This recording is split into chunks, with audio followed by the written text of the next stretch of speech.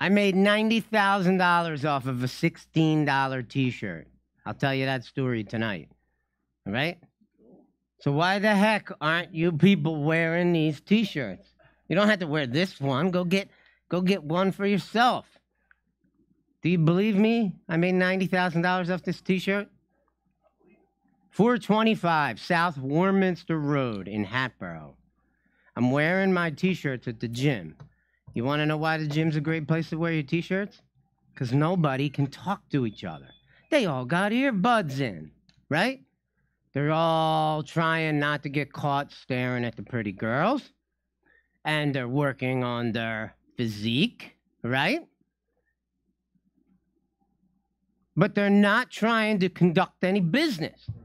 You got 150 people in some of these gyms, right? If you go to Edge, there's like 250 people there. And I work out at LA Fitness, and I can guarantee you that, okay, so you might have seen the red BMW outside, which Eric is driving because I sold it to him, right? But I used to park my red BMW right out by the front door of LA Fitness. And then I would wear the T-shirts with a picture of me and the cars and the truck on it, right? So everyone in the damn gym knows what business I'm in. For $16 a T-shirt, I bought 10 of them, $160 investment. Everyone in my gym knows what I do for a living, even if I never even talk to them, all right? So this couple came up to me. This was last year when Hurricane Irma hit. Was that like, September maybe? September, October? September 1st. You know the exact date? Yeah. Oh, that's impressive. Public adjustment. Okay. I didn't know you were a public adjuster. So basically, this couple came up to me and said, you know, they had told me about 6 months prior to Hurricane Irma that they were thinking of selling Mom's house. Mom is, I think she was like 92, and she had made the decision that she was going to finally move out of her house and move into a retirement community. So they had mentioned it to me about 6 months prior, and when Hurricane Irma hit, I knew the house was in a flood zone, right? I knew that because that whole area floods, if you know where 425 South Warminster Road is, right? There's a huge apartment building there with like hundreds of units, and that whole place floods. So I knew about it. So when Hurricane Irma hit, I called them up. And they said, you know what? We've had it. We're ready, right? They have a full basement. Might be like, it's pretty high ceilings. It might be like 11-foot high ceilings in the basement there. And they said that the water came 3 inches away from the main floor of the house. So it was crazy. The basement took on all the water, and then all the water just dissipated on its own, right? Ruined the water heater, ruined the heater, but they had flood insurance, so they got brand new water heaters and heaters, and I'm the one buying the house. I went to visit them at the house. I didn't see that the basement was filled. They just told me about it, right? But while I was there, they're like, don't worry about the water heater and the heater because we got flood insurance and it's going to be replaced in the next 2 weeks. I'm like, great. I got a brand new heater, brand new water heater. Not a bad deal, right? So the sellers was the daughter of the 93-year-old woman and her husband, and real nice people. And I came in and I looked at the house and I said, I usually, when I go to look at a house, the first thing I do, I walk around the outside of the house, then I go inside, I walk around the inside. And what I'm typically trying to do is calculate in my head approximately how much money does this house need, right? So this house was old and outdated, kitchen cabinets, everything was outdated, but it was clean and it all worked, right? And it was literally ready to move in tomorrow, today. Somebody could have just moved in. So I started the bidding at 120 grand.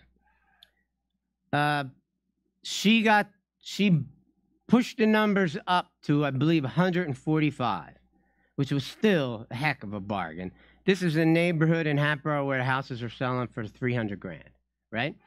So there was, if I tell you that I fixed nothing, I mean, I took out some trash and got rid of it. I never turned a screwdriver. I never did anything to the house, right?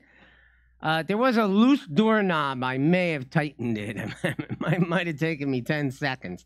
And I thought to myself, so I agreed to pay $145. I went home. I took a bunch of pictures of the property. I went home. I put the house up for sale on the MLS. I think it was $245 I put it up for. And, you know, a lot of people know it's in a flood zone, so I didn't want to get crazy with it.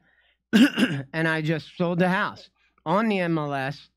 I didn't get a full $100,000 because I had to pay closing costs and title and stuff like that. I had some cost to buying the house, but I made 90 grand off of it. And I didn't do anything. I didn't do any work. 425 South Warminster Road, totally in a flood zone. When you look at this house, if if you look it up on your phone or something, you'll notice there's no house next to it on the left. There's no house on the right. There's no house in the rear of it because all three of them were demolished by FEMA. So this is a major, major flood zone, right? And I'm glad that FEMA didn't demolish this one because they approached me over a silly T-shirt that cost $16. You got to be crazy not to have these, get a T-shirt, get a button, get a hat that says I buy houses.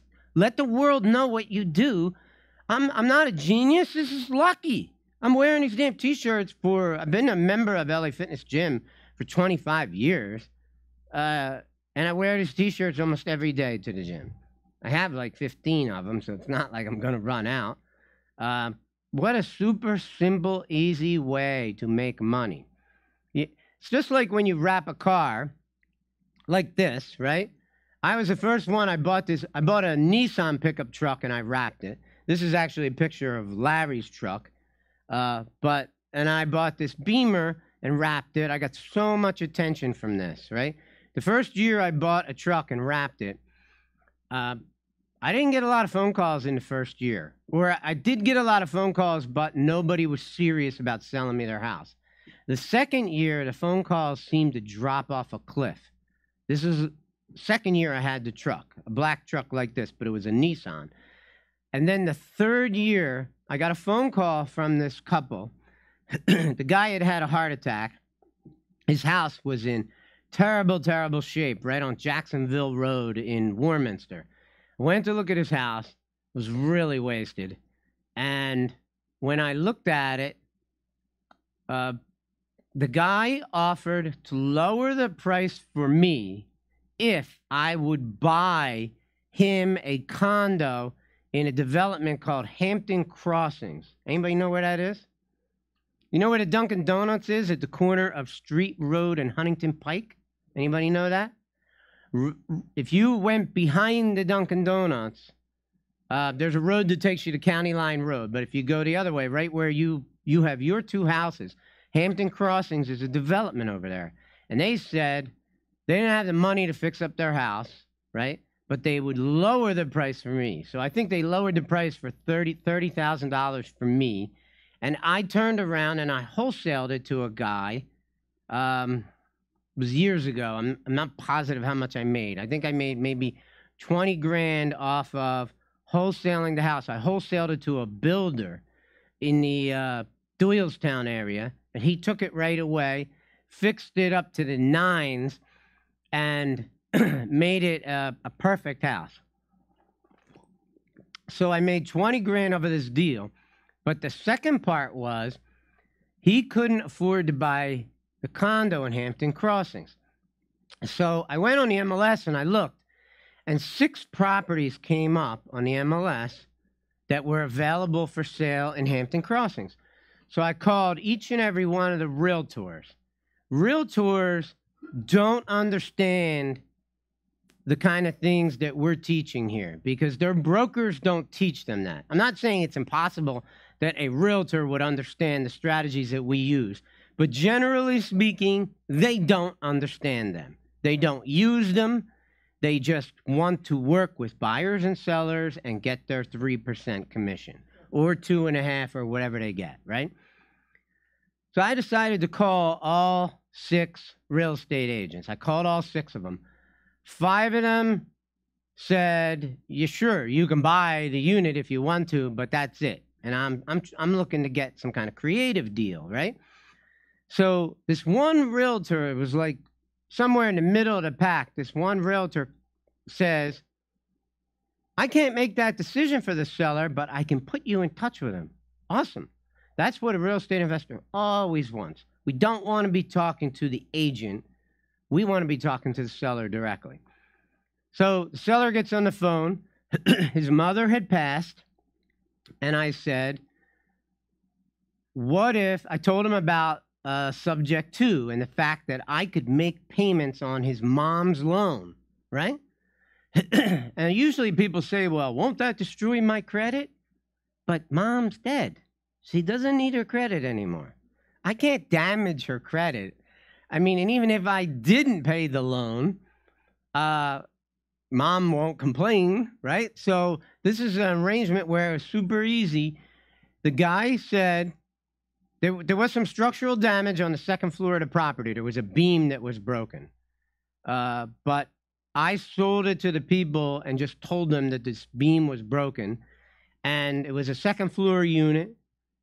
And they looked at it and said, great. So the arrangement with these people was I did a lease option with them. I said, so here's the deal. I own the condo. I'm going to do a lease option with you, right?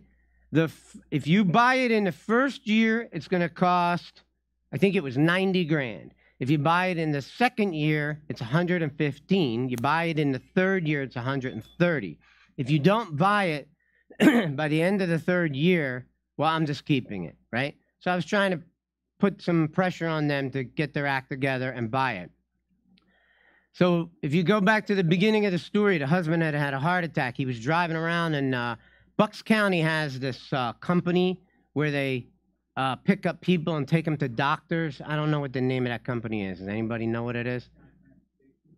Maybe that's what it's Bucks County Transportation. They help elderly people. They give them rides. This guy was a driver for them. So he finally moves into this condo with his wife, and like 3 weeks later, he has a real heart attack and dies, right? But the wife, so unfortunately, the father died. That's the bad part of the story. The good part of the story was the wife was a nurse, and she made a lot of money. I think she had like an $85,000 a year salary. And she ultimately bought the house in the second year, right? And the husband's biggest concern, he told me, his biggest concern was, after he had the initial heart attack, his biggest concern was he was going to die and his wife was going to be stuck living in that house, right? Because it needed like 100 grand in work, easy, maybe 150. So I made another 10 grand off the condo when she bought it, right? My truck cost $30,000 to buy. Not this truck, a Nissan truck that I bought brand new. Cost 30 grand plus tax and tags. Well, I made 30 grand off of these 2 deals, right? It didn't come off the t-shirt, but it came off the car, came off the truck. So you should wrap your trucks. You should wear t-shirts. You should scream to the world what you do for a living. Sure, you need a mic to ask a question so they can hear you on Zoom.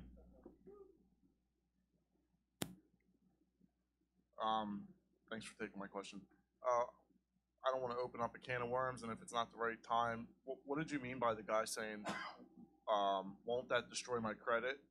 And then the other thing I wanted to ask you about, and if it's not the right time, that's fine too, but I'm curious about the 988-2000. Did you purposely do that? Was that luckily selected? I own that phone number. I own hundreds of phone numbers. Do you know how to get are they called bandit numbers?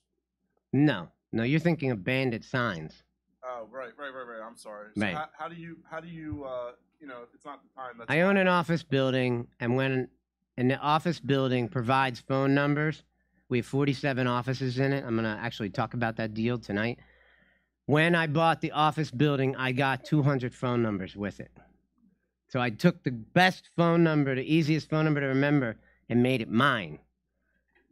And my tenants get phone numbers too, but they're not with a 2000 on. Those are not easy to get. I want to get 1-800-CLEAN before John does, you know? Well, what you gotta do if you want to get a great phone number is you gotta figure out an exchange that you really want. Okay? My business partner got himself a lot of great phone numbers, but it was with hard work. It was hours of calling phone companies and trying to negotiate to get good numbers. Like he's got 321 sold, which is a good number for people who are trying to buy houses, right? Or sell houses, right? So that's how I got that number. It's on my car. It's on my building. This is my I Buy Houses store. All right. Hey, Mike, you might need to change the slide for me. The clicker's giving me problems. Credit with the subject too, if you don't mind. What's that? The concern of destroying the credit with the subject too. It's a little complicated of a topic. I'm going to get into that with the second presentation, okay? So I'm speaking for 2 hours tonight, so I'll be able to answer your question at some point. So this presentation is called Multiple Deals of a Lifetime in Only Half a Life. That's right. I'm only halfway through my life, right? So I bought this building in 2006. And I had actually taken my real estate exam in this building before I even knew it was for sale, before I even knew I was going to be the owner of it. And frankly, the building is like a maze, and I got lost in there. But I did find a bagel in the kitchen, and I didn't see no signs of anything, so I took it. And I toasted it, and I put some cream cheese on it, and then I ate it, right? Then about a year later, I happened to be looking on the MLS, and here's the building for sale for $2.3 million. And I thought, well, what the hell? Let's give it a try. I only had $10,000 in the bank, right? That's all the actual cash I had. Now, I had a bunch of houses in Philadelphia. Back in the day, I mean, it might have been the number of all the houses I had. It might have been 23 houses. A lot of them were in Mayfair, Parkwood, Morel. I had one in South Philly. So they were kind of spread out all over the place. And so although I didn't have any more money than I was only liquid for $10,000, I had all these houses, right? So I went down to the building. Let me just back up for a second. 3 years prior to buying this building, I bought the building in 2006. The 3 years prior to buying this building, I was doing something that I call calling the signs, okay? So we drive up and down roads all day long, and you're always driving by large buildings. And in front of these large buildings is usually a big sign that says, for sale, for rent, right? And a phone number. So I decided, how am I going to learn about the commercial business? I know. I'm going to call the signs. So I started calling signs, 2 or 3 a week. And I would book appointments with these people. Now, sometimes there was a realtor there. Sometimes there was a seller. Sometimes they both were there. And I would walk in, and the real estate agent would say, this building has a wonderful cam. This cam is really good. And I'm thinking, what the hell is a cam? I don't know, right? But I got him to explain it to me, right? And then the next time I went to a different building, I'd say, how's your cam? Right? This is how I learned the business. It's just another way of, there's about 6 different ways to value a commercial building in a quick calculation. There's something called the 10 times valuation calculation. There's something called a cap rate, which is probably the one you should be using. And then there's a CAM, and then there's also gross rent multipliers, there's about 5 or 6 different equations that you could use, right?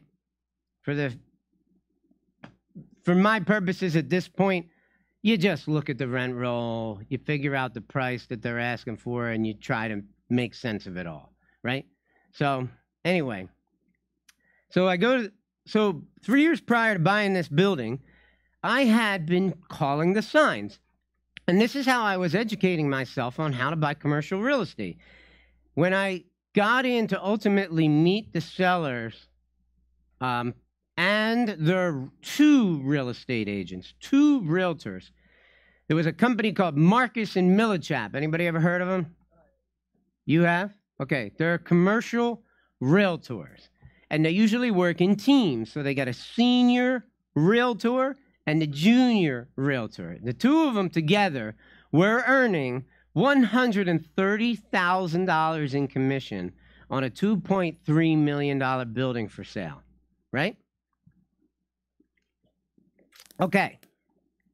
They got to pay a piece of that back to their broker, and I'm sure the junior wasn't getting the lion's share of that money. But anyway, so I ultimately go in there and I get the property under contract using back then I was using like par agreements, not my beautiful 2-page contract. That's all I use now. But I got it under contract, right? Now, here's the most ridiculous thing still can't believe happened to me. These 2 realtors and the 2 sellers who were experienced real estate investors, nobody asked me to show them the money. They allowed me to lock up the building for 90 days with a par agreement and never asked me to show them 10 cents. I had 10 grand in the bank, right? So I go home, I'm so proud of myself, right? I go home and I'm like, okay, let's see what can happen next, right? If they had just said, Phil, you seem to be an interesting guy, but in order to buy this building, you would need approximately $475,000 down. We would like to see that money before we allow you to sign the contract. Don't ever forget that. If any of you, I know you're a realtor and a broker, right? Can you imagine if one of your agents did that? I mean, insane. It's a major, major mistake. So anyone is trying to buy a property that you own and you're selling it yourself, which you're allowed to do, right? Or if you become a realtor one day, you never, ever let somebody take the property unless they show you the money, okay? This was from the way this firm works is you have to work for free for the first 6 months, right, as a junior agent. And you work under the umbrella of the senior agent. That's how it works. So there's 2 agents, but their combined commission was 130 grand. They should have gotten about $13. Is what they should have got, right? Right? So, because they let me just hustle them, okay? Right? So, anyway, I go home. What the hell am I going to do? Well, I don't have any money except 10 grand, but I do have a bunch of houses, right? And I am a real estate agent. So I immediately put up 8 of my houses for sale in one night. I remember being up until like 3 o'clock in the morning, right? And I put 8 of my houses up for sale. And I got a little lucky. In fact, I get lucky a lot. I almost count on it. I'm so lucky. A lot of good things happen to me in my life. I don't know why. Maybe somebody up there likes me, right? So I put up 8 of my houses for sale, and 4 of them sold within a pretty quick time frame, like 6 weeks, 7 weeks maybe it took for 4 of them to sell. And out of the 4 houses, they all made approximately about $100,000. I didn't put up houses that had 15 grand in equity in them, right? That's not going to help me. I need $475,000, right? So I put up 8 houses for sale. 4 of them sold, all giving me approximately $100,000 from the 4 houses. So I'm still significantly short, right?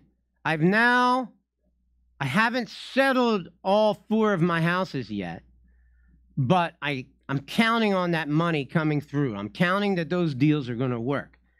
So at this point, I'm still $75,000 short. No, I'm $65,000 short because I got 10 grand in the bank, right?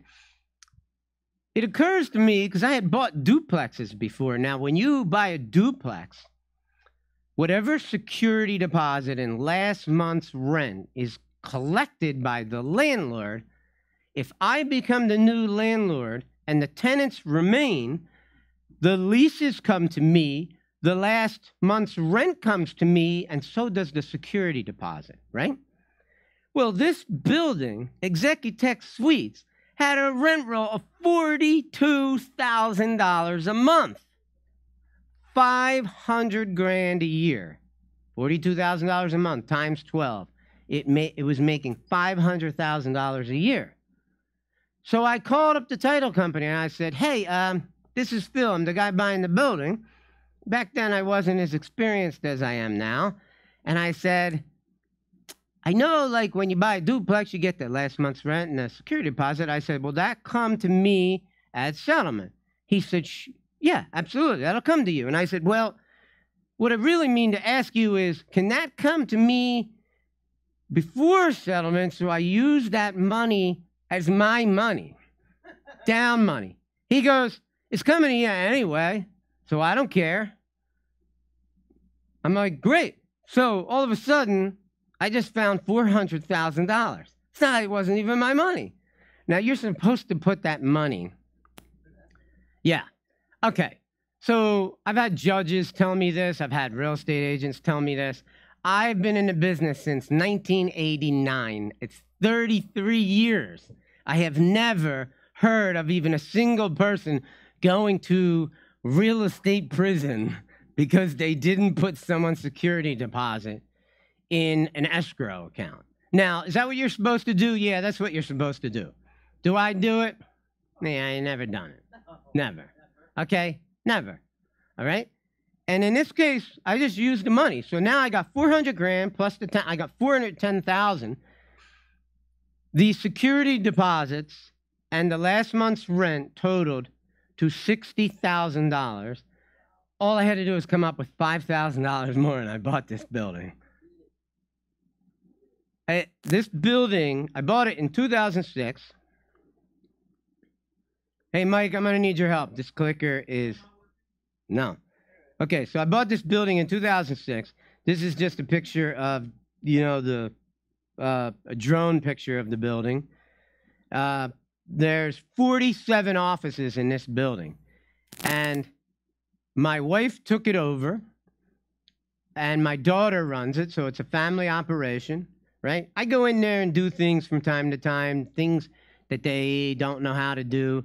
But as every year goes on, my involvement becomes less and less, right? My wife wanted me to let her take over the building. She's a pretty clever businesswoman in her own right. She's tough on people and collects the rent and does what's necessary. So my wife and my daughter now run this building since 2000, and they kicked me out of there around 2008. So it's a funny story. My wife says to me, she goes, Phil, do you like working with me? I said, yeah, I love working with you. She goes, well, I don't like working with you. And I'm like, well, but I've been running this building for 2 years. What do you mean? She goes, look, you got all these ideas, you got all these things you want to do. She goes, just leave. Let me run the place. She goes, she did work with me for the first 2 years. She quit her job as a nurse and came to help me. And the only thing that we had for her to do and kind of learn the building was just getting her in the damn building was the first thing. Get her in the building. But she ended up like having to answer the phones a lot. We answer the phones for all of our tenants. So if you had a business, so let's just say ABC, Pete has a business, ABC Public Adjusters, they'd answer the phone, ABC Public Adjusters. Oh, would you like to talk to Peter? Let me transfer the call to him. And What? PB. PB. Okay. So that's the name of your company? PB Public Adjusters? Okay, okay. So they would answer the phone in the name of your company, whatever you told us to answer it by. And when a phone call comes in for you, for your phone number, a screen pops up and gives the receptionist all the details about how many people work in that company. She can transfer the call to anyone in that company, right? So it's just another service that we provide for people. And you could be at home sleeping on the couch, but you get a phone call on your cell, and your clients don't know that you're not in the office. They called the office number.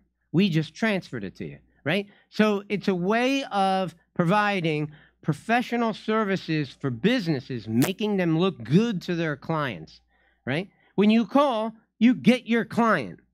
I don't know about you. I got an HVAC guy. I call him, and he never answers his damn cell phone. He never answers his house phone. I stopped using him because I need somebody. If my office, one of my offices, the air conditioner's not working and it's the summertime, that's a serious problem for me. I can't have that. I need the guy to help me, right? So getting people on the phone's important. So show you some more pictures of this if I can. Hey, Phil, can I ask you, Yeah, sure.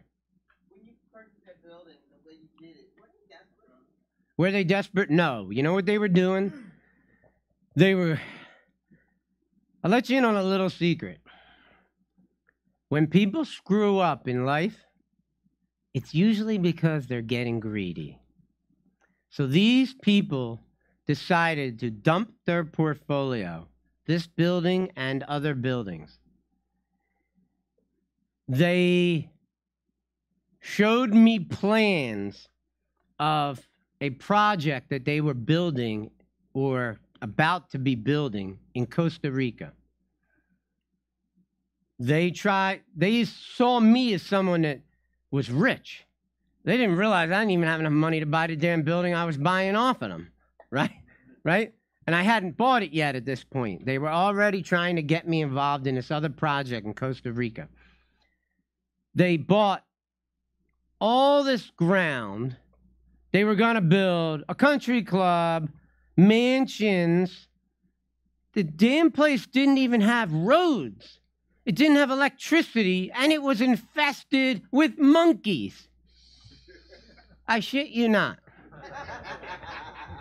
It was infested with monkeys, okay? There were monkeys everywhere. They showed me pictures of the monkeys. It's like in the trees, on television. They were everywhere, right? There are no roads. What are you going to do with these monkeys? You're going to go around and have somebody shoot monkeys? I mean, I don't want to be a part of that, right? This is crazy stuff. They were showing me that they're going to build like $1 million homes in Costa Rica. And all I kept hearing was it's right near the Four Seasons. Like that means anything to me. I never been to Costa Rica. Still haven't been there, right? Make a long story short, they lost everything. Everything. They went bankrupt. And let me tell you something. I don't want to get into the details of these two individuals who sold me this building, but they were not good people, right?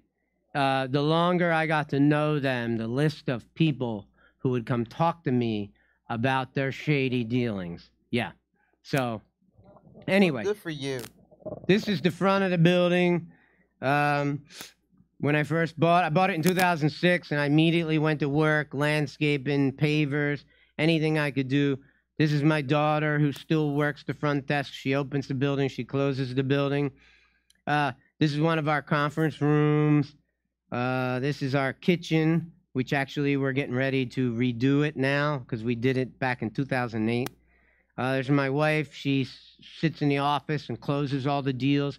When people come to my office building and they want to rent space, my wife gives them a tour, shows them the offices.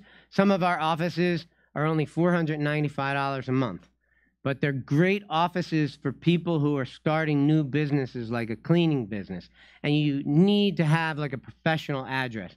If someone gives me their business card, this is just me, doesn't mean everybody does this, but if someone gives me a business card, the first thing I do is I look up their address. So I want to see, like, do these people, like, are they working out of their house? Which I don't really have a problem with that. It depends on what kind of business it is. A lot of businesses you can run out of your house. I work out of my house, right? But if you look it up and you see a big office building, it sort of makes you go, huh, this guy's a real company, right? It does give some legitimacy to it. It does. Yeah. So this is one of our biggest offices. It's an IT company. They do websites, all kinds of cool stuff. They're good people. I call this presentation Multiple Deals of a Lifetime, okay? In only half a life, right? Because this is one of the killer deals I put together just by bullshitting them. And I'm lucky they didn't ask me that one question.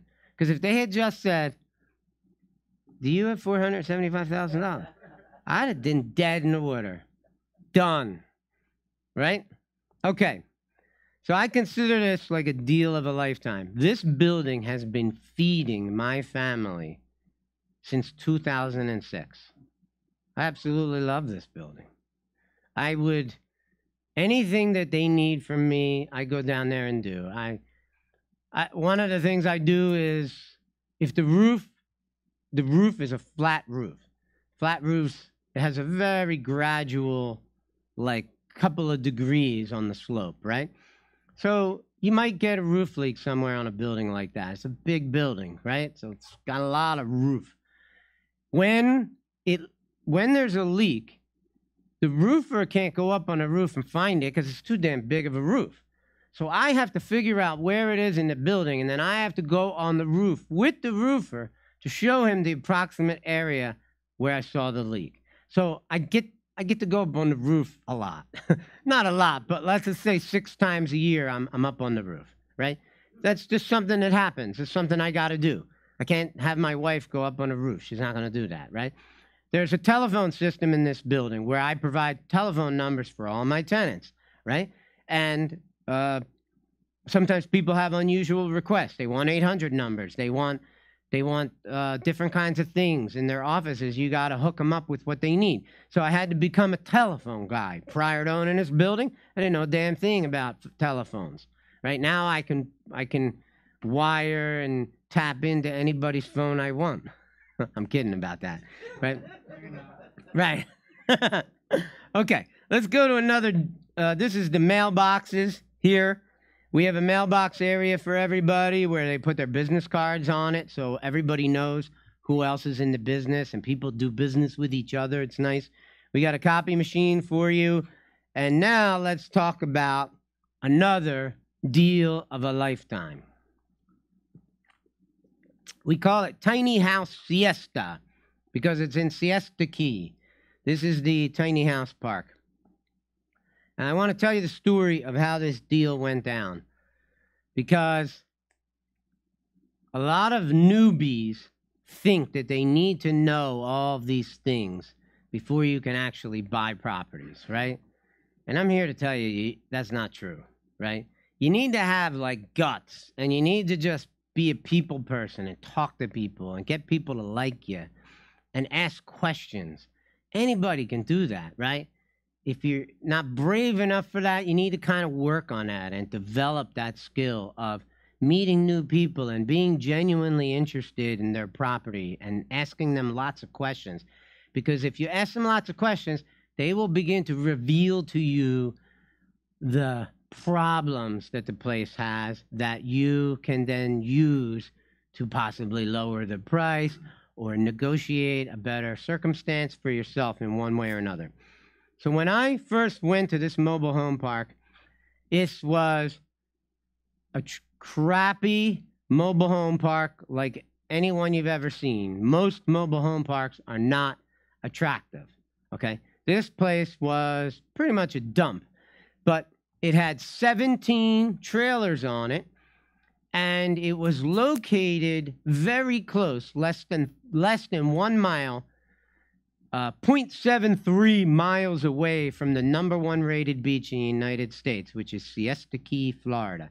If you've never been there, you should book a vacation at a Tiny House Siesta, right? Or I got a bunch of other houses there too. I got 4-bedroom houses. I've got some smaller ones that are much more affordable. So I got a combination of a bunch of different things. I own a couple of duplexes there that you could stay in. that are really close to the beach, very comfortable. Anyway, so I get this. So here's how this happened. My mother-in-law, my wife and I go to Florida, and my mother-in-law comes with us. And on this trip, my mother-in-law says, Phil, I had a very romantic weekend in Siesta Key in the 1980s. She says, could you take me around to the Best Westerns in Sarasota? I want to see the place where I had my romantic weekend. So I take her to, I go on Google, there's only 4 hotels. I take her to go see these 4 hotels. She says, that's not it, that's not it, that's not it, and number 4 is not it either. And I'm like, but there ain't no more Best Western there. Maybe there was another one, I don't know, and it became something else, I don't know. So I'm getting a little frustrated by this point, and I happen to see a FSBO sign, for sale by owner. If you're a real estate investor and you see a for sale by owner, you damn sure better go take a picture of that sign. At the very least, take a picture of it and call them tomorrow if you want to, or call them right now. You should call them, okay? All I saw was a piece of junk trailer with a FSBO sign out front that said for sale by owner. I called the guy. He answered the phone. Do you know who Gallagher is, the comedian from the 1980s? You probably have to be a little bit on the older side to know that. He smashes watermelons with sledgehammers, right? His brother answered the phone. He is also a comedian. He goes by the name Gallagher 2. Gallagher 2 is a very cool guy. I like him a whole bunch, okay? So I met him. I called the number. He's the one who answered. So I made an appointment to come back the next morning because I was staying right there in Siesta Key. I came back the next morning, and I started talking to the guy. And he was walking around saying, I hate this place. I freaking hate this place. I hate this mobile home park. I hate it. I hate it. I hate it. And I'm looking around thinking to myself, what the hell is he talking about? First of all the homes that were in there, all 17 of them, were owned by the individual people living in them, which means that the landlord doesn't have to fix anything because I don't own it. So all he was doing was allowing them to park their trailers there. What was his responsibility? Collect the rent and cut the grass.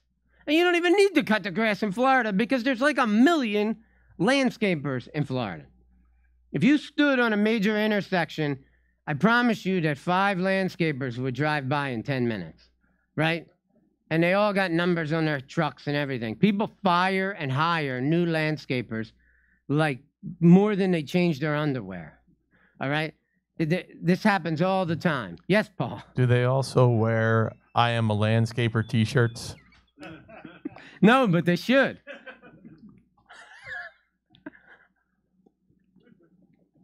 They should. So this park was trashed, right? So listen to this part, because this is important.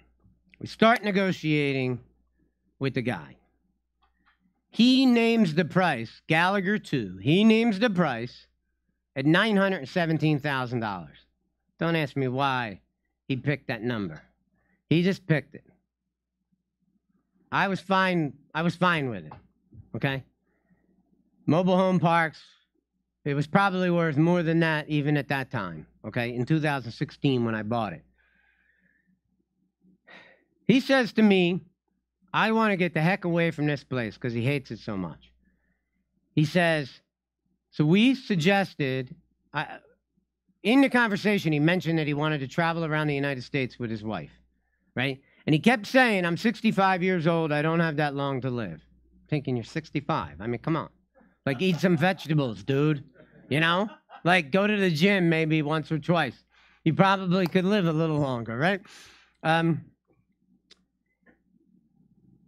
We suggested to him, me and my business partner, what if we pay you out over 20 years. Now, this is known as seller financing. What was ultimately negotiated was he wanted $200,000 down because he had, I think he had a $150,000 loan on the property. So he wanted to put 50 grand in his pocket. And the rest of the deal was, it's like, I think it's like 5.25% interest or something. So 5.25% interest on the money. And the payment was $5,200 a month. Well, it might sound like a lot to you, but this park was providing already $10,000 a month. It was making $10,000 a month the day we bought it. So we already had the payment right there, right? We were collecting 2 payments a month, and we hadn't even started fixing it up, right? Over the course, so the deal was $5,200 a month, went to Gallagher 2. This is known as seller financing. He is the note holder. We gave him money. We gave him $200,000 and then agreed to pay $5,200 a month, right? For 20 years. There's also this caveat in the deal that if I sell the park, I have to pay him a penalty of $65,000, right? Unless I substitute collateral, meaning that I give him another equally as valuable property to lien against, okay?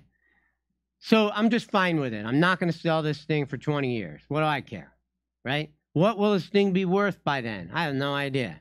A lot more. Let's just say a lot more. So I don't mind being forced to keep this property for 20 years. I got no problem with that at all. So what me and my partner did, first thing we had to do is throw everybody out of the park. We didn't go around and throw everybody out. We threw them out in a timely manner. A couple of people here, a couple of people there. It took 1.5 years to get everybody to move out, while we were simultaneously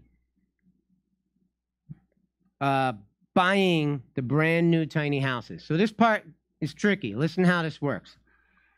I had an amazing relationship with a private lender back in 2016.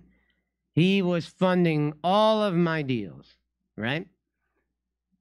I called him up and told him about this deal. He wired me $500,000 with no paperwork.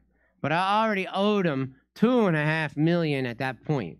So now I owed him $3 million, okay? He got paid back. All of it except for there's a little lien on this park that we still owe him, I don't know, 150 grand or something. It's not a big deal. It'll get whacked out pretty soon. So out of the 500 grand that this guy gave me, I gave 200,000 to Gallagher 2, signed the contract, we own the park, right? I got $300,000 extra. We used it to go out and buy 3 brand new tiny homes. And we had them designed to look like the lifeguard stands that are an iconic thing in Siesta Key, Florida. If you've never been there, you probably wouldn't know that. But this yellow one, there's a yellow one, there's a red one, there's a blue one, there's a green one, right? And we even tried to position them in the park in the order they are on the beach, okay? So when these first 3 tiny homes got delivered to this park, we placed them in position and we started renting them out. Now, how am I going to buy? That's only 3 homes, right? I still got some cash left over, but this is borrowed money. So I got to make payments on this money every month. If you haven't thought about that, if you borrow a bunch of money off of a private lender, you're actually, in the beginning, paying him back with his own money, okay? Just think about that for a second. Wrap your head around that. Okay. And this guy owed $3 million, but he's cool. He was a part owner of a beach house we had and part owner of another beach house that we had. So he was a happy man, okay? He owned a piece of some of the deals that he'd financed for me, but he did not own a piece of this. He wanted a piece of this, but we wouldn't let him in, right? We wouldn't let him in. It's one of the reasons the money kind of dried up after this deal, right? It's okay. You go find money somewhere else, all right? A lot of wealthy people in Siesta Key, Florida. Very wealthy people. Okay. So we've got a little bit of money left, but not a lot, right? What are we going to do? So these 3 homes show up. We start calling up anybody we know with money and saying, why don't you come look at this home? Would you lend us 50 grand on this home, right? My cousin happens to be a president of a title company. She lives in Englewood, Florida, about 45 minutes south of where Siesta Key is. She came up, she looked at it. She loved the red tiny house and the yellow one. So she gave us $45,000 for each one. And then we got someone else to come in and lend us money. Keep in mind, we used the cash from the private lender to buy these homes, so these homes have no liens on them. You follow me? They have no liens on them. So then my cousin lent on 2 of them, and somebody else lent on the 3rd one. So what do we do with the money? We bought 3 more tiny homes. And then we just rinsed and repeated the cycle over the course of a year and a half till this all happened, right? Until the whole park got converted into all brand new homes. Not an easy process. This was a lot of hard work. We had to fly to factories that were building these tiny homes and check them out, because a lot of these guys that build tiny homes, they're freaking ham and eggers. These guys like saw it on TV and said, yeah, let's build tiny homes, right? Some of them looked beautiful at the factory, but by the time they put it on a bed and drove it all the way to Florida, the damn thing, the doors wouldn't open, the windows wouldn't open, right? The roof separated in one of them 6 inches, right? I'm like, how the hell am I going to fix that, you know? Tricky stuff. Okay. This is how we financed the place. So let me tell you a little bit about, when I first bought it, I wrote a letter to all the tenants telling them that I'm the new owner of the place. My phone started ringing off the wall. What the hell are you going to do? What, are you going to kick me out of here? Are you going to raise the rent? All these negative phone calls. I said, I don't know what I'm going to do with the place. I just bought it 3 days ago. I don't know. Right? So, I'm getting all these negative phone calls. All of a sudden, this guy calls me. He says, hey, my name's Jody. I've been living in this park. Would you like me to tell you who all the jackasses are? Sure, go ahead. He starts telling me the guy in number 1 urinates right out of his door. Guy number 2, in number 2, he throws car parts all around the trailer, right? Guy number 3 goes over to the Best Western Hotel that's next door that has a pool, and he jumps in their pool, right? Which, by the way, they actually allow you to do now, but back then I don't think they did. They have a bar outside now, so you can walk over there. So it's like we have a pool at the tiny house park, because you just walk across the street, and there's a bar and a pool, and if you're paying money to order sandwiches and drinks and stuff, they're happy to have you, right? So by the time this phone call was done, which was like almost a 2-hour phone call, at the end, I just said, hey, man, you want to manage the park? He's like, sure. And he became the manager of the tiny house park, just like that, with 1 phone call, right? Right? All these people yelling at me, and then this guy calls me, and voila. 'Cause you're lucky. I'm damn lucky. I am. And, you know, maybe, you know, if you're a people person and you treat people the right way, good things happen. This guy was like, oh, you sound like a cool guy. I'm like, you sound like a cool guy. I think I got a bromance with you already. Like, and keep in mind, I just bought this park, and I live in Philadelphia. How the hell am I going to manage this thing, right? Yes, go ahead. So this was a subject to deal. No, this was a seller finance deal. Seller finance. So the property, the houses were already paid for then. No, the seller got $200,000 down, right, with a promise to pay him $5,200 a month for the next 20 years. Okay, so the deed is in your name now? Absolutely. Okay, What are you asking that for? You damn know that. I mean, I don't mean to sound green. I just wanted to make sure. Right, come on. You think I'm going to, like, give a guy $200,000 unless I control the property? No way, Jose. No way. All right? So I control this property. Now I had to go, and I own all the tiny homes too. So understand, we own the land plus all 17 homes. What's it worth? We have no freaking idea.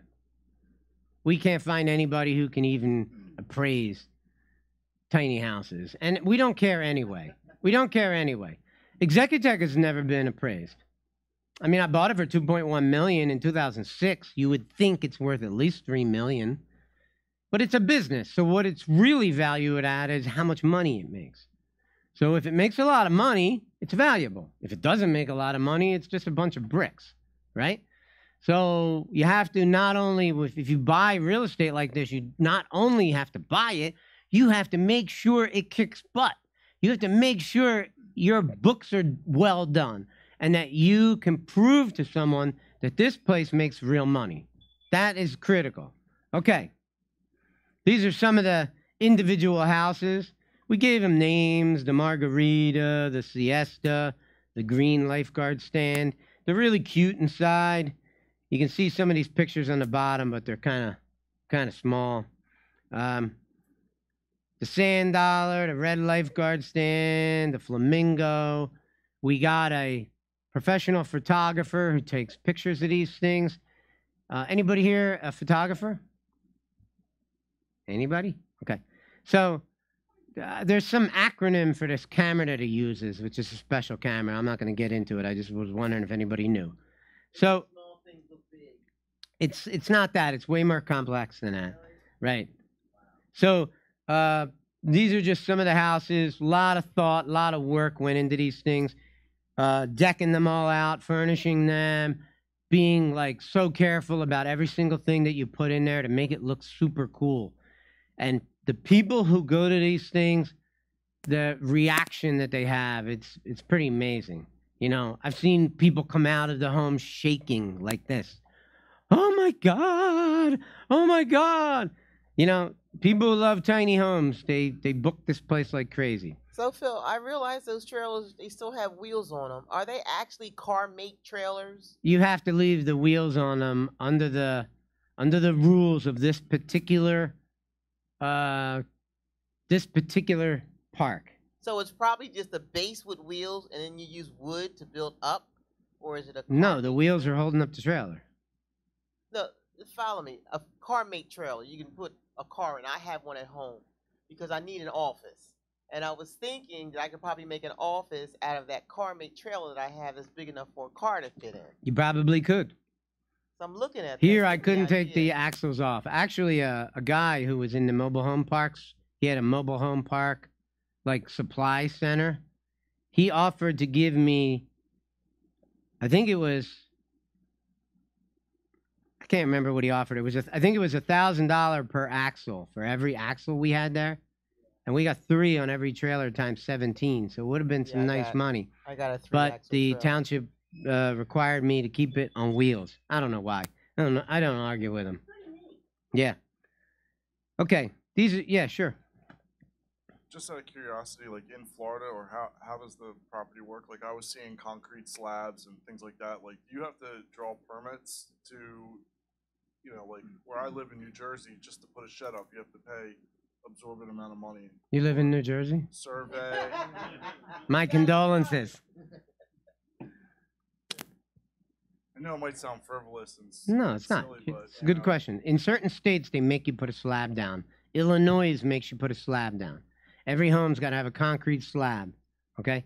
But that's Illinois. Florida has something called freedom, which you don't experience in New Jersey. Not that often, at least, right? In Florida, you can put okay, in Florida, if you want to evict a tenant in a mobile home park, you tape a 3-day notice to vacate on their door. I mean, that doesn't mean they're going to leave in 3 days, okay? And I don't even necessarily want them to leave in 3 days. I just want them to know that I want them to get the hell out of here, okay? And I probably had a reason for doing that, but I had to do it with all 17 of the original people. Otherwise, I couldn't have brought in all these tiny homes, but I did it over 1.5 years. And obviously, the people who were there at the second half knew that they were getting kicked out eventually. And I kept saying, maybe you should start looking at some other mobile home parks. Obviously, all the houses are leaving. You probably noticed that, right? So it's just a couple of books I wrote, How to Buy Houses with None of Your Own Money. I actually was watching a TV show with Carlton Sheets as the speaker. Anybody remember him? Right? And I was watching it with my mom. It was like an infomercial. And I watched it with my mom, and at the end of the commercial, my mom said, well, what do you think, Phil? Do you think people can buy houses with none of their own money? I said, how the hell should I know? I'm 9 years old.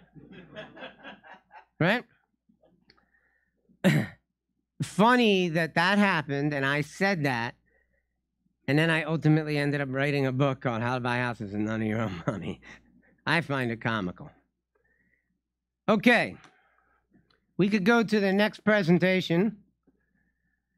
Now I'm going to explain to you about some strategies.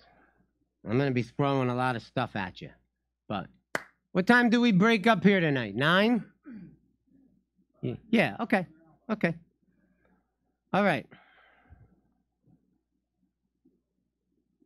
So this is my I Buy Houses store, as you've already seen. This here, I had come here one night when we first opened this school, and it occurred to me as I sat in the back drinking a cup of coffee, I don't have a presentation for tonight. So I pulled out a piece of loose leaf paper. I know this business. I've been in this business for 33 years. Okay? I pulled out this piece of paper, and I started writing this list. This is a list of just some of the most basic ways you can buy houses. There are others, but the others get, we're getting into the weeds a little too deep, if you know what I mean. Okay? So you can take a picture of that. If you're interested in any one of these TVs, you can just take a picture. Okay.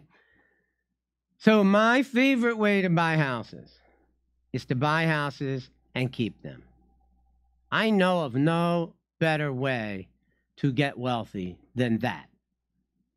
All you have to do is buy a bunch of properties and focus on your health so that you're still alive to enjoy the value that your properties will provide for you and the rent that your properties will provide for you.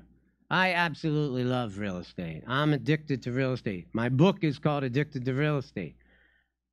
My brokerage is called Addicted to Real Estate. I now hang my license at the investor brokerage, but Addicted to Real Estate is still a operational real estate agency in Hilltown on 309, right where County Line Road dead ends. Okay? So if you know that area, it's right on 309. And you'll see trucks and trailers with the same logos that I got on my I Buy Houses store. Okay, so these are some of the strategies. Let's go through them one at a time. So this is a chart of just some of the things that you get with a house, okay? You get security, so you have a place to live. You have a roof over your head. Your family, people you care about, your children, your mother-in-law, whoever you allow into your house, you have security. That's the most wonderful thing about real estate, right? What else do you get with it? Well, you get tax benefits, okay? So you're allowed to write off a fraction of the value of your house as if it's losing money every year. It's called depreciation. I believe the equation is, what is it, 23 years you get to write it off? Do you know, Justin? You get, I think it's 23 years. 27? 27 and a half. 27 and a half, you're right. So the government, don't ask me why they do this, because everybody knows that real estate mostly goes up. If someone says real estate goes up all the time, make sure you correct them, because it doesn't. It does come down. You get to, so if your house, if you paid 500 grand for your house, you could write off 1/27th and a half of your house's value every single year till you value it down to 0. That's called depreciation. That's one of your greatest tax benefits in real estate, okay? What else do you get from it? If you use the house, you get the use of the house. You get to enjoy the house. But let's just suppose that you're a savvy real estate investor after coming to investor schooling, and now you're going to get yourself 2 or 3 more houses. You may not choose to use this one. You may want to use another one that you bought. You might like that better. So now you can rent this out, and you're going to get an income stream from it. It's basically cash flow for you. Comes directly to you. You're going to rent the property for more money than your mortgage is, and your taxes and your insurance, all that together. You're going to rent it for more, and you're going to get an income stream from it, and that's your money. You can do whatever you want with it. It's not tied to the house. You can do whatever you want. You can also enjoy the growth of real estate, because real estate mostly goes up over time. You need to give it time. Now, right now, we're in somewhat of a correction with real estate where the prices are coming down in Florida and Pennsylvania. Not tremendously, but they're starting to show chinks in the armor that the prices are going to come down a little bit. What does that mean? I mean, to me, it doesn't mean anything because I don't care. I'll ride it down and ride it back up again. I've done it enough times by now. In 33 years, I've done it enough times. But if you do get some growth, that's another way to provide money for yourselves. You could call up a bank and say, hey, my house on Zillow is valued at X. I didn't think it was worth that much. Could I get a home equity line of credit secured against my rental property or my primary residence? You're better off doing it on your primary residence because that's a place you're going to get the most possible amount of money from. Banks are very comfortable lending on primary residences because most people pay their primary residence mortgage. Even if you had 3 other properties or 10 other properties, the bank would still want to lend on your primary residence first because no one's not going to pay the loan on the house they live in unless they absolutely have to, right? If they can't pay it. So you can refi your house. You can sell your house. One of the bad things about it is you have to manage your rental properties. I hear people have asked me questions like, hey, Phil, I just bought a rental property. Should I hire a manager? My answer is absolutely not. No. Go manage it yourself. Learn how to be a landlord, right? That's a good skill to have. You may want to buy more properties in the future. You need to do it. You need to do it so you learn it. Be a people person, deal with the people, and solve their legitimate problems, and don't worry so much about their ridiculous problems. You'll learn that over time, I guess. All right, let's keep going. So let's get into the quick buying guide, okay? You're probably, especially for some of you newbies, you're going to be thinking along the lines, I can't contact somebody about buying their house. I mean, I don't have any money. I don't know what to say. Some of you may be thinking like that, okay? And you're right. But you're not going to learn this business unless you try to buy people's houses. If you try to talk to people, you have to try. You have to start wearing T-shirts and blasting to the world that you buy houses. Maybe somebody will just ask you if you want to buy their house, right? Which has happened to me, like in the story I told you already, okay? It's not necessarily important that you understand everything. It's important that you ask them questions and let them answer it and begin to understand why are they even talking to you about this, right? And you don't feel like you need to know everything. It's okay. You could say, especially if you're a new student here, you could say, I have some mentors that I'm working with, and going to be talking to them on Monday night. Could I call you Tuesday?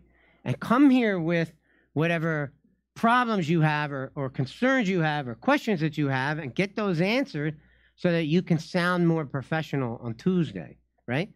Okay, so let's keep going. The best way to get rich, long-term, solid plays, okay? Money that comes in your pocket every month. And you want to buy buildings that you're going to be proud to own for the rest of your life. Like, obviously, this is a big building that makes a lot of money. I'm obviously proud of it. It's like a monument to my good decision to buy this building, right?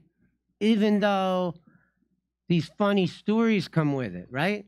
And I wasn't even qualified to buy it, and I should have never been able to buy it if the realtors did their job. But they didn't do their job, and it's too late now. It's mine, baby, right? And I ain't giving it back, okay? And the cash flow from this thing, it goes up and down, okay? Goes up and down. It's 47 offices. You can't keep 47 offices rented all the time. If somebody left once a month, right? Think about that. So I have 47 offices. Yeah, it takes 4 years. If one person left, well, whatever. Yeah, you might be right. It's 2 years. Okay, so the point is that it's hard work to keep an office building filled all the time, right? You constantly have to be marketing. You constantly have to be talking to people. You got to have people who are intelligent, like my wife, like my daughter, in the building when somebody walks in, and they need to be able to close them and get a contract and get a check. It's sales. You have to do this. So during COVID, did you have to do anything out of your comfort zone to keep this building open? We were absolutely freaking terrified of COVID. Wow. In 2008, we lost 5 tenants in one day. When the crash of 2008 came around, 2 title companies and 3 mortgage companies walked out the door all on the same day. And you still had a mortgage on this building? Of course I still had a mortgage. Freaking mortgage ain't going anywhere, right? I only owe about a little less than 800 grand on it right now. But I originally borrowed $1.9 million something, whatever the hell I borrowed. So, all right.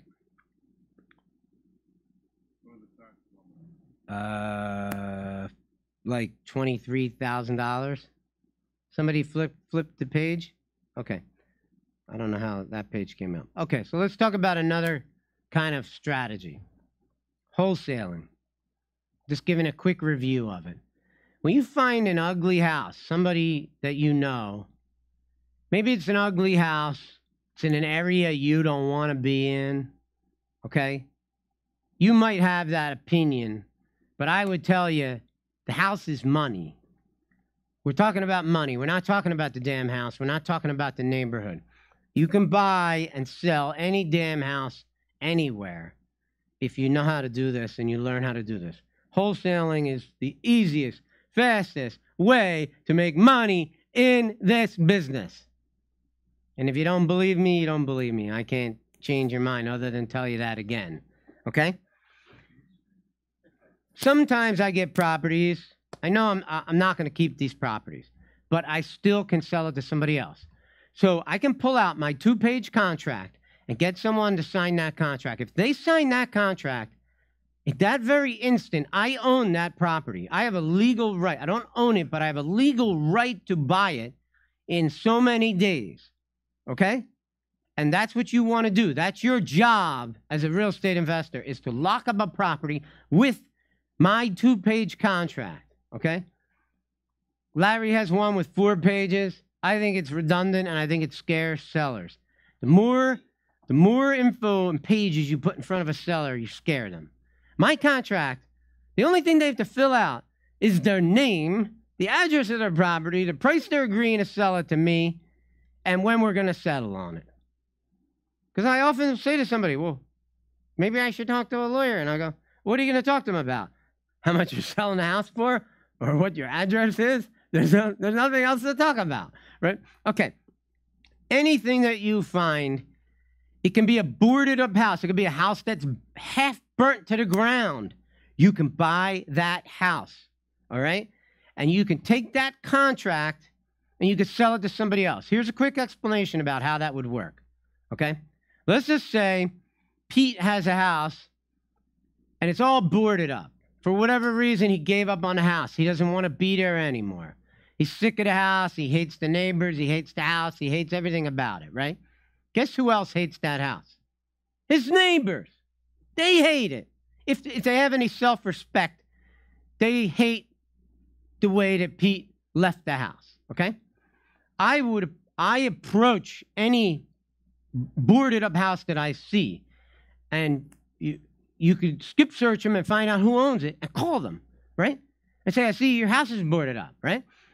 Those are the easiest houses to buy. You can buy those houses for sometimes 10 grand, 15 grand, whatever, right? And now I have something I can sell. I don't know if I'm going to be able to sell it, but it's something I now can legally sell because I have a contract on it, right? So what I would do, Pete signs the contract.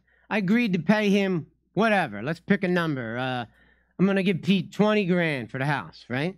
Now I call up my friend Eric, who I know is a real estate investor. He's an active real estate investor.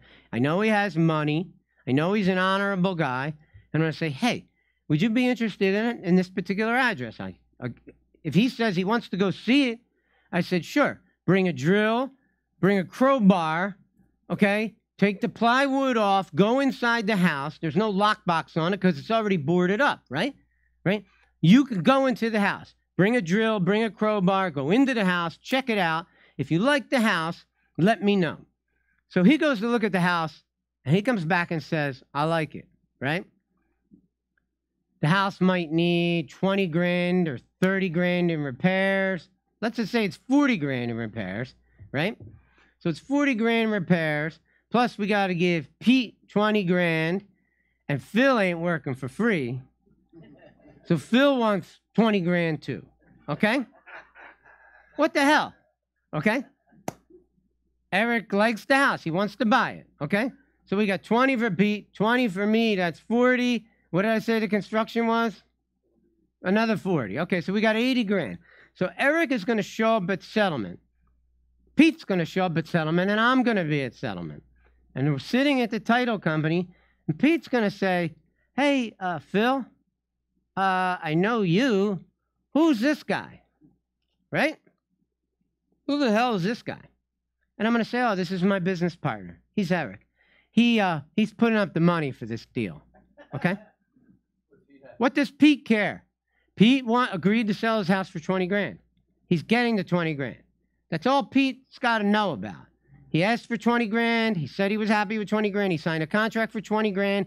Pete's getting his 20 grand. Eric doesn't have to explain to him anything. I don't have to explain to Pete anything. We are at this settlement for one purpose and one purpose only, which is to buy your house for 20 grand. You get the 20 grand check. We get the house, okay? We're business partners as far as you know. End of story. That's wholesaling.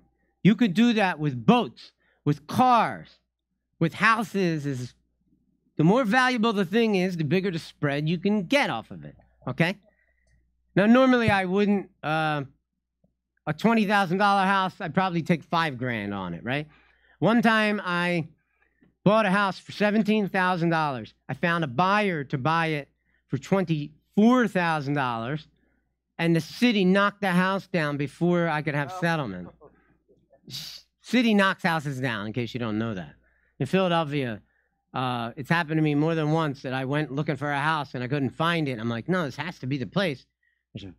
I looked on like Google, and I'm like, yeah, the house is here, the park is there. Wait a minute, there's no house there. The city just knocked it down. They just make their mind up and they knock things down. Phil, I like how you say the buyer of the house you're wholesaling with, he's your business partner. You know, they teach in different places that you go through a double closing. You're right. You should say business partner. Otherwise, it could be confused as something else. Okay. All right. This is a safe, easy way to make money. All you have to get a copy of the contract. If you're an investor schooling student, it's right on the website. Okay? We could talk about wholesaling anytime you want on Monday nights. We can do presentations on it in more depth about it. but it's really almost this simple. Really is. And once you've done one or two, you'll just fly with it. Because it's like, once you've done it, you're like, I get it. I'm going to do it. Okay. All right. This is a little more sophisticated. Subject 2. If you remember the story that I told you about, the guy who had the heart attack, I bought the condo at Hampton Crossing that simply by calling all 6 real estate agents, 5 of them said, I don't know what you're talking about. I don't know. I can't help you. And then one guy who answered the phone, the one realtor who said, I can put you in touch with the seller. And I told the seller, I said, this is a perfectly legal thing. Your mom's already dead. I can't destroy your mom's credit. So I'm simply asking, can I make payments on your loan, right? On your loan in your mom's name. Is that okay? Would you sell me the house and let me do that? And I believe I gave him some cash, but I frankly don't remember how much it was. I might have given him $5 grand, $8 grand. I really don't remember. He might have asked for 15. I just don't remember. Done too many deals. So basically, if somebody has a huge loan on a house and you can take over the loan payments, and the way that we usually teach people how to say it is we say, if I made all the payments on your loan and you'd never have to worry about it again, is that something you would like? Think about how simple that is. I'm not going to say to somebody, there's a strategy called subject 2. And let me explain to you what that means. Here's the definition. Don't get into that. Just say, hey, if I bought this house from you, gave you the number you wanted, would you allow me to make payments on the loan that's already existing in your mother's name, who's now deceased? Maybe you will, maybe you won't, okay? Just ask it like that. Make it so simple, okay? Yes, sir. I got a call from a guy today that says he refuses to pay his mortgage anymore. He lived in like South Carolina. The property's in Trenton. He doesn't want anything to do with it anymore. The property's in Trenton or South Carolina? It's in Trenton. He lives in South Okay. Carolina. Okay. So he said, I don't want nothing to do with the house no more. I'm not paying the mortgage on it no more. Is he current? Yes. Go take it over subject 2. Yeah, I sent him an agreement today, right? But What do you mean? You wrote up a contract? yeah, I used your 2-page contract, and where the purchase price is, I wrote a $1 subject to the mortgage payment of $550 per month, which is what his monthly payment is. So. Well, you need to put the sale price of how much he owes on it. Oh, really? Well, I mean, probably, yeah. Okay. I mean, It's not a lot of space there. well, how much total does he owe? 54,000. 54,000. I mean, I would just About 113. I would just make the sale price 54,000, Okay. and then if you wanted to in the notes section, I don't think, I'd have to see your contract to tell you if you did anything wrong with it. I mean, keep in mind, there's no rules here. As long as the contract explains what the heck we're doing, Okay. right? So if you put 54,000 in the sale price, you're saying, I'm going to pay the 54,000, Right. right? I probably would write 54,000 in the sale price, and then in the blank section, I would write, I'm going to pay the current mortgage of $550 a month until the loan is paid off. Okay. So also. What does he care? He's walking away from it anyway, right? Right. Okay. So who's going to give you a hard time about that? If the title company says you didn't fill this out right, fill it out whatever way they want it to, so the damn deal can happen. Okay. Let me give you a little warning, though. More and more title companies are saying no to subject 2. Okay? It's not illegal. It is a totally legal thing. I can prove it to you that it's legal. But you might have a little problem finding a title company to do it. Terra Abstract, my favorite company, will no longer do them. Okay. Now, they might do them for me, but I've done 50, 60 deals there. So they might cut me some slack. I don't know. You need to find a title company that will do it for you. Okay. Maybe somebody here knows one. Anybody? You're going to have to call around. Okay. Is that because of the mortgage company? If they find out, they can call the mortgage? It's because you're violating, there's a clause in the mortgage documents that say that, no, that, Doing- it's kind of like when a landlord says you're not allowed to have a cat, and then one day you turn around and there's a cat in the window when you're at your investment property. What are you gonna do? You're gonna put the cat in jail? You're gonna throw your tenant out because you can't throw him out. Okay, you can't throw him out, even if your contract said that they couldn't have a cat. They did it anyway. What are you gonna do about it? You're gonna take it. Is what you're gonna do. You're just gonna forget about the damn cat, and you're gonna move on with your business. All right? Okay, so also, the guy has like a big lien. I mean, he owes the IRS a lot of money, so they put like. Is it secured against his house? Yeah. All right. Well, that's a big problem. So Okay. you need to call up a title company that you're gonna work with. Okay. Right? Do you know Lexi? She could Lexi? probably help you with it. Who's I that? forget the name of our company. I don't really like go down to Philly to do settlements. I do all mine up here. So, look up. Yeah.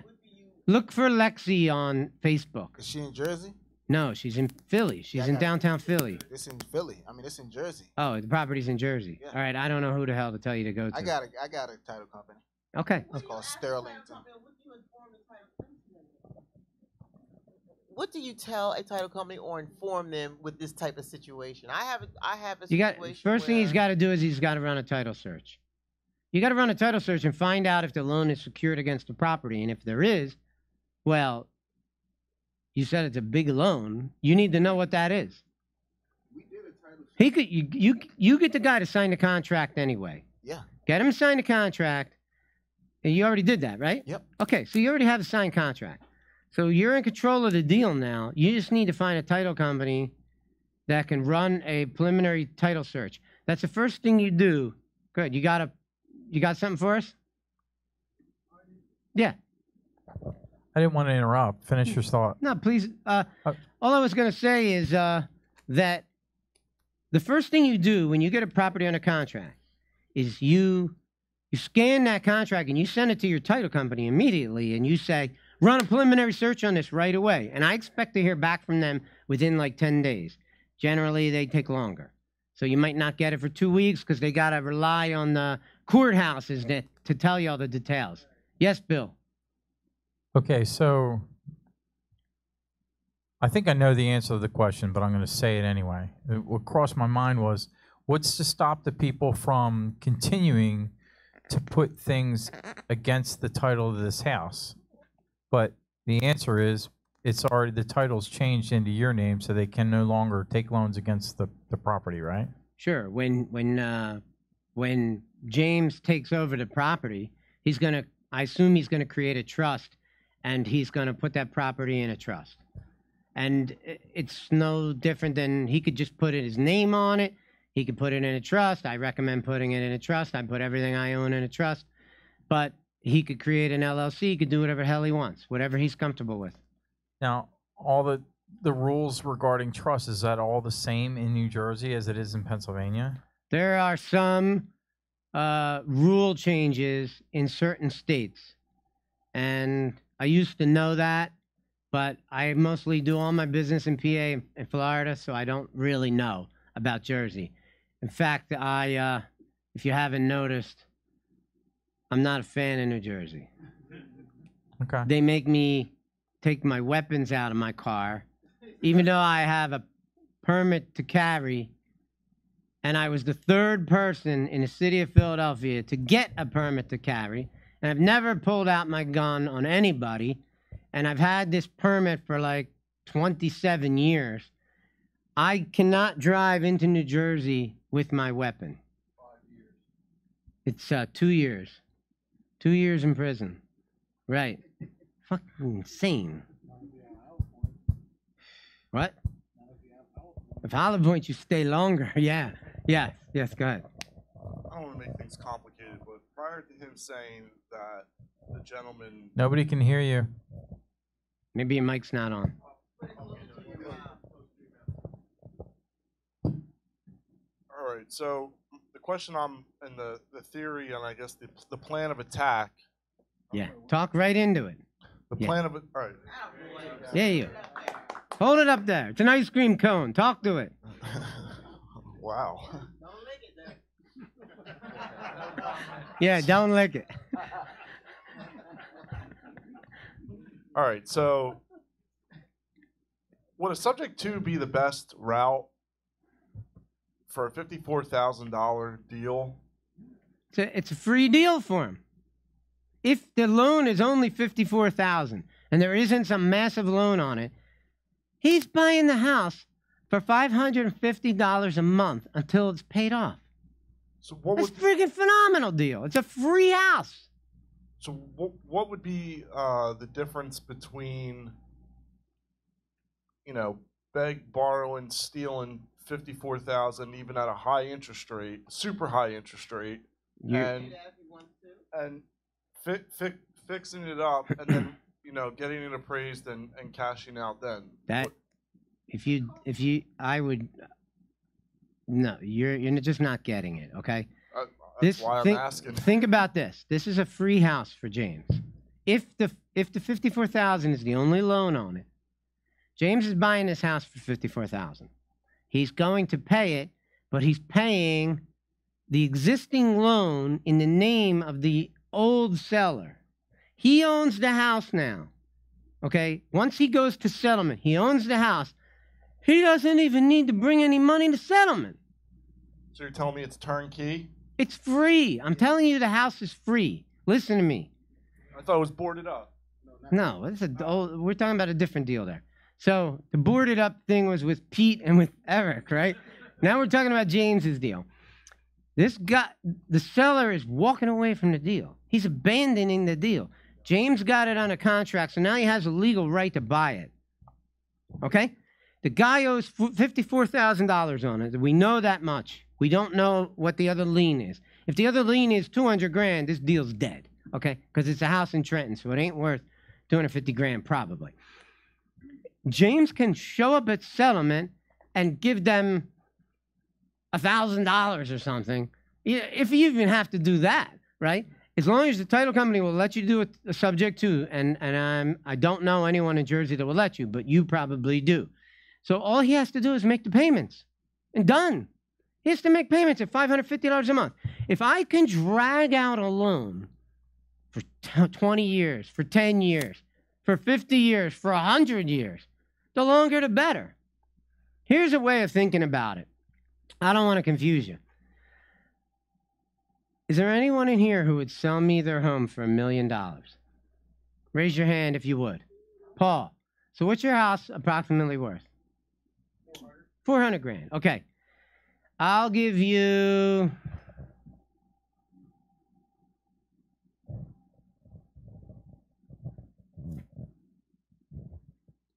I don't have a calculator up here, but let's just say I gave you $1,000 a month for your house until I paid off the $1 million. Nah, it'd have to be like 2,000 or 3,000. That's too long. Yeah, it's gonna be like 80 years. Yeah, Right? I'll be. My grandchildren are gonna still be paying you $1,000 a month to your estate when you're dead, right? Because you get the point. Yep. If someone will let you make payments on an existing loan that's in place, it doesn't even matter if it was $1 million. If you control the property for $1,000 a month or $1,500 a month, you can rent that property out to somebody. You can be collecting income stream from a property that you won't pay off for 40 years, 50 years, 30 years, whatever the damn arrangement is. Even if it was 20 years, you had to pay it off in 20 years. In 20 years of owning that house, collecting rental income, you're going to develop equity in it. It's going to go up in value. You'll be able to get a loan against it to blow out the rest of the mortgage. So, you get it? Yeah, I get it. But what if it did need money? Then what would you do? And you didn't have it? Too much? A telephone pole falls in front of a road while you're driving to a house. What are you going to do? You're going to find another way to get to the house. Problems were going to come up in every business in the world. This business is not without its problems, okay?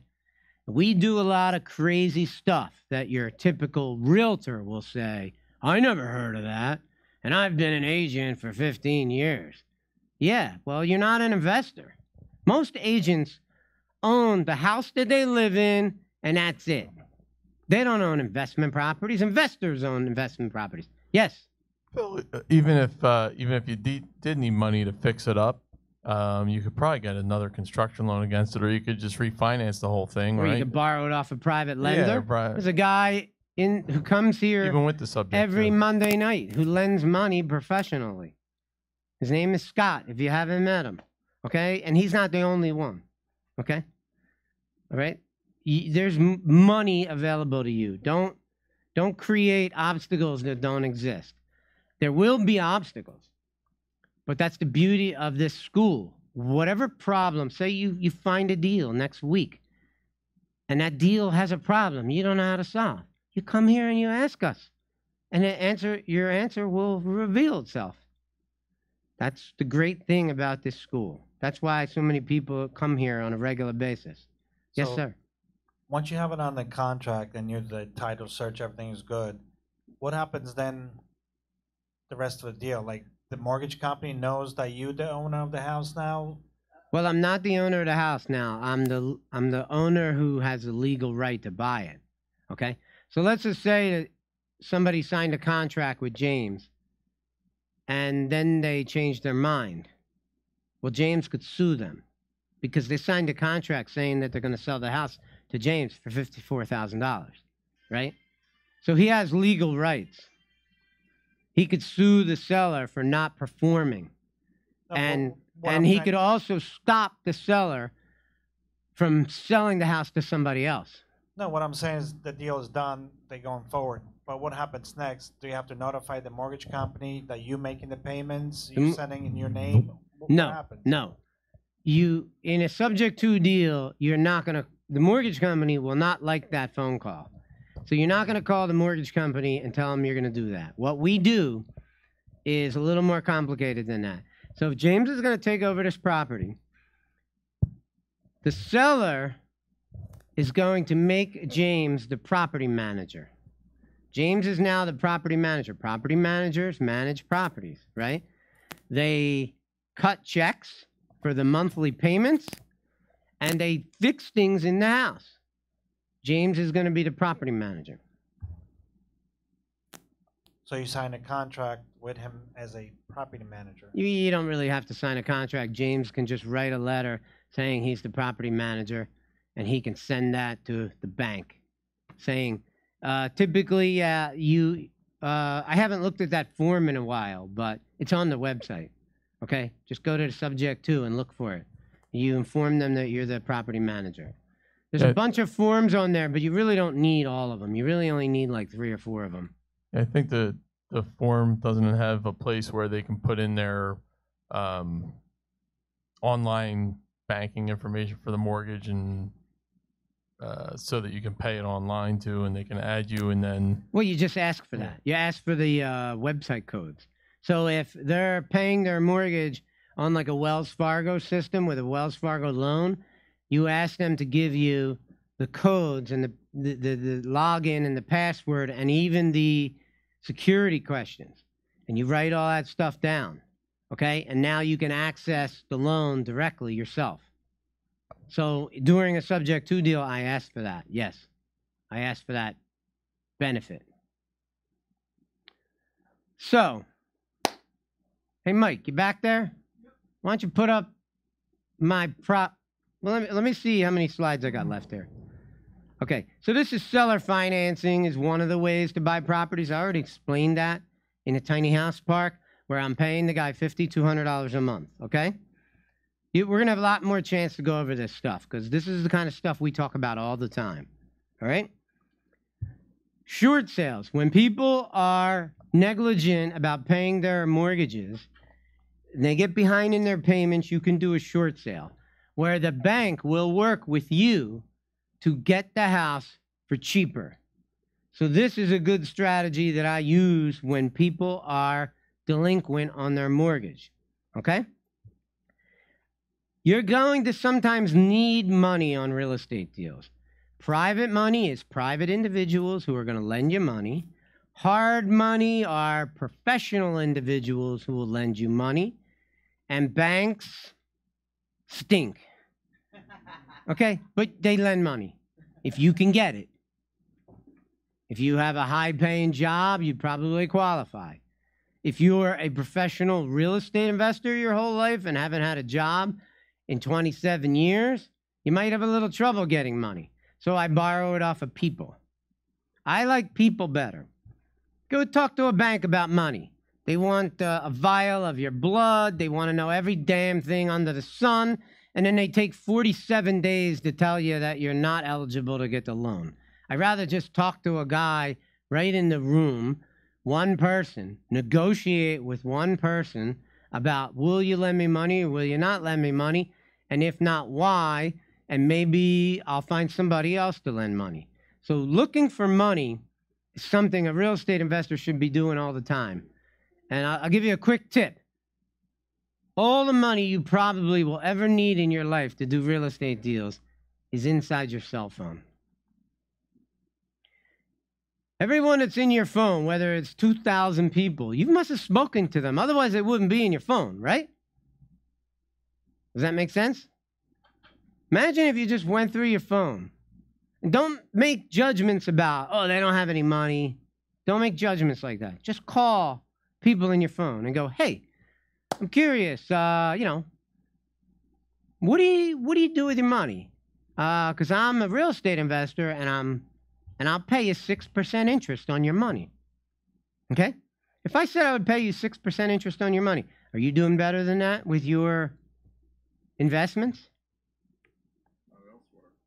No, you're okay. So see how simple of a conversation that is. My own mother hustled me for 2 extra points. Okay? So for years I kept telling my mom, because my mom didn't have a lot of money, but she had money. And I said, how come you're not lending me the money? And she's like, well, you want 6.5%, which is what I was asking for at the time. And she goes, I'm not moving my money for half a point. She goes, but I'll do it for 8. So I got hustled by my own mom, but she's a tough businesswoman, and she taught me everything I know about business. So I wasn't surprised that she hustled me. But I'm proud to tell you, my mom has left this earth, but my father still lives off of that money. My dad has a pension from his job and Social Security, and he gets checks from me every month. So I help my father. Real estate investors can help people, okay? A lot of these scenarios that I talked about today, I helped the guy who had the heart attack, so his wife didn't have to live in a dilapidated house, and it was really bad, disgusting, right? Terrible, unfit for human habitation, okay? And you can help people. In the community that I live in, I buy houses where I live. Doesn't that make sense, right? So many houses in the community where I live, I have owned at one point and fixed them up and sold them, okay? So I've helped to make my neighborhood a better looking area and helped make the houses look better and hopefully bring in, quality people who are gonna live there and become part of the community. So these are things real estate investors can do. Let me show you this deal. This is a house I call this a clean and sweep. This is what the house looked like the day I pulled up, all right? I'm running out of time, so I'm going to zip through some of this. This is what it looked like when we were finished, right? I didn't flip it, okay? I took this house. I couldn't even get inside this house. See if you can see it, all these twigs, these are not broken branches. These are the roots from these bushes made like a cage. You couldn't actually walk to the front door without getting hurt, right? And I'm wearing sandals and stuff, and I'm like, I saw this house. I got it under contract for $100,000. I called a tree guy and had him cut down all the trees around the house so you could see the house. And what the heck else did I do? I had 5 full-size 40 cubic yard dumpsters come to the house, and we got all the trash out of the house so you could actually walk inside the house freely and see the house, okay? So all I did. What did I make off of this house? I can't even remember. $68,000 I made. So I bought this house for 100 grand. I sold it to a guy for like $172,000 minus some closing costs. I made $68,000. I didn't do any, I helped load the trash into the dumpster. I did that part, okay? Lease options, this is a rarely used thing. Flipping homes, everybody knows what that is. Combo deals. When you get fluent with doing the deals, some of these deals, you'll begin to see it in your mind that you can combine these deals. Like sometimes if a guy has a half of a loan, like maybe it's a $200,000 house with a $100,000 loan, you take over the loan subject to, and then you got to go get private money to fill the void of the money you don't have. Okay? So this is something you'll figure out in the future.